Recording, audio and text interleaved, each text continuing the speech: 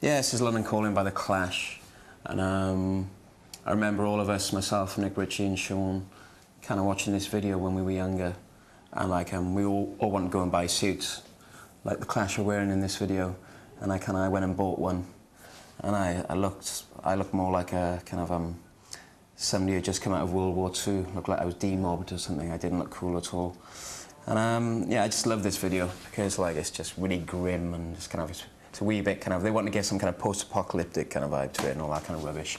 But I think it kind of works, and they just look like, you know, they look like some kind of, I don't know, 50s kind of gangster mob or something. I just remember thinking how cool The Clash were because they were supposed to be a punk band, but kind of, you know, they look as if they're kind of standing in some kind of gangster period piece. So I realised what cool chaps The Clash were at that point because they could transcend anything. So this is London Calling by The Clash.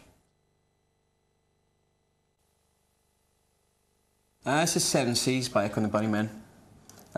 Echo and the Bunnymen were the first group I ever went to see live. Myself, Sean and Richey went to see them in Bristol, Colston Hall, when they were doing the Ocean Rain tour. And so that's why Echo and the Bunnymen always got, like, you know, I got a lot of time from because it's a lot of memories. A lot of memories, man. And I love this song. It's just beautiful. It's really kind of naive sounding, and it's just beautiful. And I don't know if I can remember rightly, but I think Ian McCulloch is a bit dragged up in this video. I think he is anyway. He looks cool as fuck. He looks really, really cool. Ian McCulloch and Nicky are two of the only men in rock that can actually pull off that androgynous vibe quite successfully. So this is Seven Seas by Echo and the Bunnymen. This is quite a simple reason for choosing this video, really. It's Good Fortune by PJ Harvey. I think she looks absolutely stonking in this video. She looks beautiful. She's got one of my favourite voices. I just like her. I just love the way she sings. Like, she kind of, sometimes she's just really monotone, and then sometimes she just lets go of her voice, and I just love her voice. And you know, she just looks absolutely stunning in this video. She looks like a complete and utter kind of New York sex vixen, which I kind of like. So this is Good Fortune by PJ Harvey. This is Could It Be The One by Husker Du. And they were really kind of like big band for us when we were young. Myself, Nick, Sean and Richey. We used to love Husker Du. I've never seen this video, so I'm quite kind of like intrigued as to what it's going to be like. I remember we had an original bass player in the band called Flicker, and he was a real hardcore punk, and he had a black Mohican, and I remember he was on his way to go and see Husker Du in Stowell Labour Club in Newport. I remember Sean just kind of like patted his head and ruffled his Mohican out of place, and that was kind of the beginning of the end. Flicker wanted to leave the band because Sean had touched his like Mohican and made it look messy. So that's when Nick switched from rhythm guitar to the bass when Flicker left. So kind of Husker Du always remind me of Flicker, the hardest, corest of punks that kind of like decided to leave us before we became this evil corporate rock band that we are now. So that's what Husker Du remind me of, and this is them. This is Nothing Can Stop Us by Sit at the M. And this kind of reminds me when we released our first proper indie single, I suppose.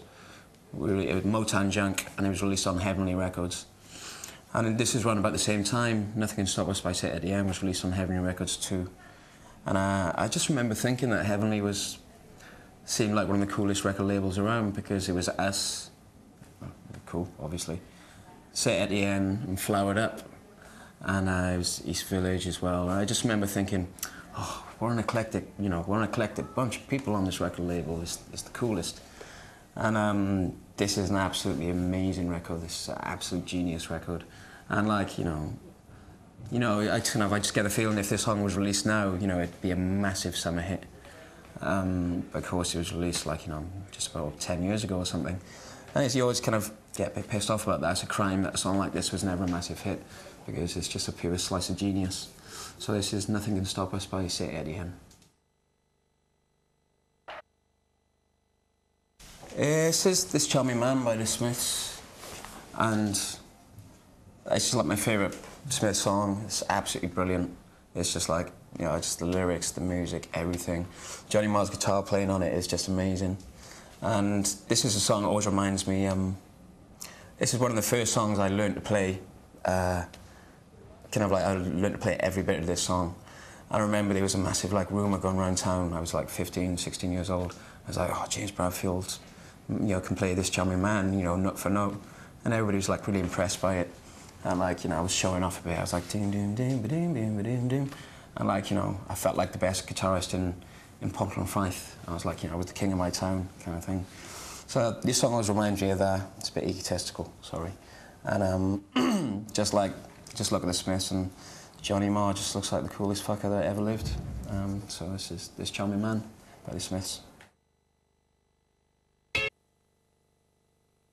This is Dear Prudence by Susan the Banshees. A couple of reasons for choosing this. I think Susie looks amazing in this video. I remember being, I think I was about 15 when this came out. I remember seeing the video, and I just remember thinking, oh God, you know, she looks absolutely just beautiful. And I just started like trying to kind of get dates with gothic girls after that because of Susie in this video. And also it's produced by Mike Hedges, who kind of like, he produced Everything Must Go and This Is My Truth for us. And like records like this were kind of one of the reasons why we actually chose him to produce those two albums, because he's got absolutely beautiful sound and he's really good at using orchestration and stuff, and he just like, you know, he'll just try and use anything and make it sound beautiful. So like, you know, it's a song, this is another song, you know, cover of, you know, Beatles song, Dear Prudence. You know, it's another song that kind of evokes a lot of memories for me. So this is Dear Prudence by Susan Banshees.